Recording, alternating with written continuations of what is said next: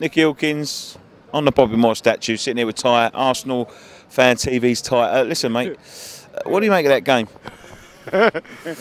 Very interesting. I've just interviewed Claude, and I know he's sort of like negative, positive, and I know you're more positive. So 100% more, I like to think.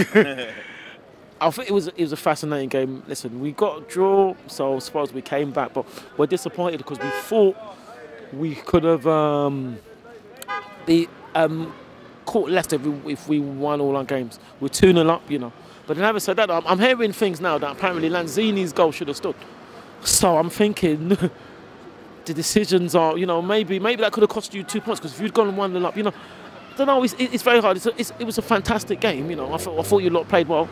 2-0 looked like it was all over, but you came back and did well. Could have finished us off.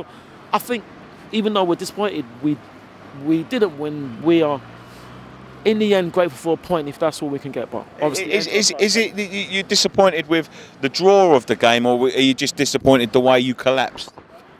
Are you disappointed with the points, or you know, because in the end it could have been 3 loss. It could, yeah, it could have been. I suppose both. Because at 2-0 up, we were cruising, and we conceded 2 bad goals. We thought, even though they were good goals on West Ham side, you know. I suppose we're disappointed with both, because we've been playing so well since Everton. You know, we haven't even conceded any goals. You know.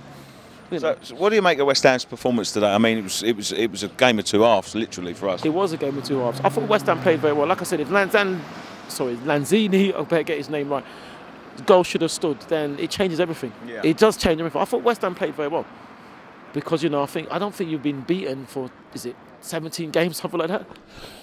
August was the last time we lost it. August. So, you know, it's a tough place to come and get anything. You know, I thought West Ham played very well, and I think West Ham can do well, can beat Manchester United. What do you make about the Arsenal performance today? Because I thought at times you looked deadly. You look like you was passing the ball around nicely. Zipping it around quickly. We looked fantastic, but then we just conceded a goal and it just all collapsed.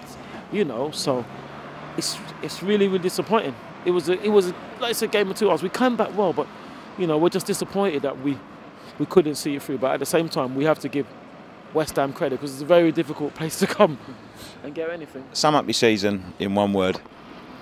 Our season, that's a very good question. In 1 word, one word. You're saying 1 word. 1 word. Oh, I've got to be honest. Disappointing. Disappointing. Yeah. And sum up our season.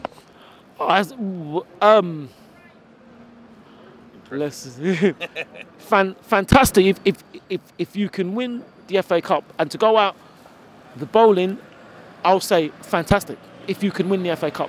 But if not, impressive. Yeah, you're right. Yeah, you're right. Impressive. Yeah. All right, thanks very much for joining us, Ty. Thank you. Pleasure to meet up with you, mate. And we'll see you next season. Absolutely. Good luck against Manchester United. I hope you beat them, and I hope you can win the FA Cup. Thanks a lot, mate. That means a lot. Cheers. That's all right. Cheers, mate.